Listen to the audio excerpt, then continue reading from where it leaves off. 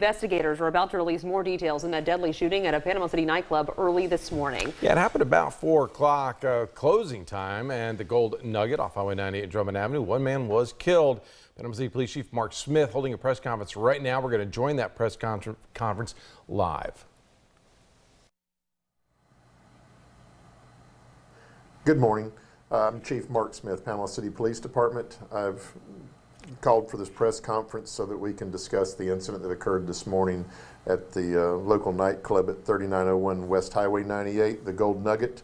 My officers received calls to there this morning at 4:15 in reference to shots being fired at the club. First officers on scene did find an individual that was deceased in the parking lot from a single gunshot wound. That individual has been identified as 36-year-old Angel Alamo Contreras. He was deceased, like I said, there in the parking lot.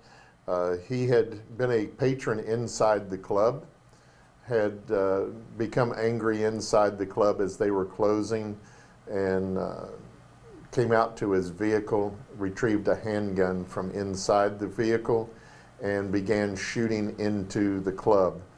As the club is exiting and the employees are there headed out to go home, as well as other patrons are exiting out, one of the patrons, who was also armed, exited out and returned to gunfire at the individual that was shooting into the nightclub, thereby killing Angel Contreras.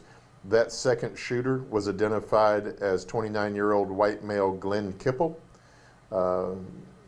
At this time, through our investigation and through counsel with the state attorney's office, there will be no charges filed in this.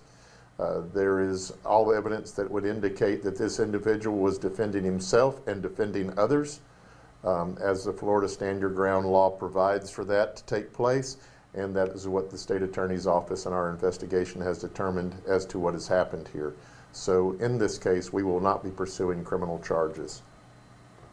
At this time, I'll try to answer any questions. I can't answer on the ongoing investigations, more specifics, but I'll see what I can do for you. For those that don't know, can you kind of just give general background on what the Stand Your Ground law is? Florida's Stand Your Ground law is just that, it's, everyone had first heard, of the castle doctrine that you could defend yourself in your home. And the Stand Your Ground law takes you to wherever you are at and says you do not have a duty to retreat, that you have the ability to stand and defend yourself or others.